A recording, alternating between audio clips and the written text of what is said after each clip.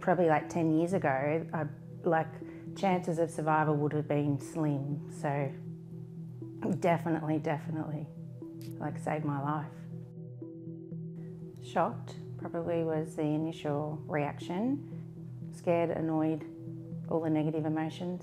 The way that it was presented, when they talk to you, when you've had your diagnosis, they talk about the statistics of things reoccurring. I didn't understand why anyone wouldn't want to be a part of it, to be honest. So yeah, it definitely, I saw it as a much more positive way of treating it rather than the other possibilities. I was lucky enough to be down the path where I had immunotherapy, so 2 rounds before my surgery, and then they determine what happens after that. So worst case scenario would be that after the immunotherapy and the surgery, they still found traces of the melanoma.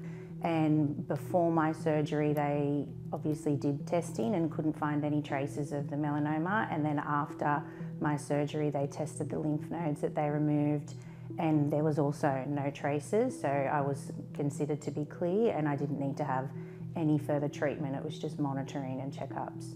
The price of accessing the drug was ridiculous and impossible for everyday people. The rate of skin cancer in Australia is the highest in the world, so the fact that everyone can access it now, I think, is amazing. It will obviously save so many lives of people that weren't lucky like I was and able to access it through the trial.